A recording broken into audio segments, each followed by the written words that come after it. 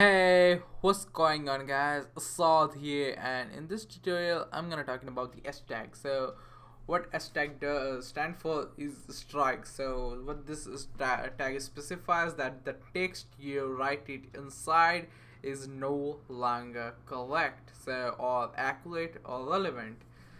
So what we need to do is here just take this and we use the p tag. Inside that we're gonna use the s tag, not Sam, you idiot, Assad.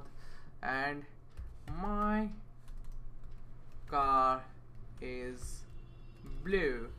So here, this is the work of the what we call this tag. So hope you guys understand. See you guys in the next tutorial.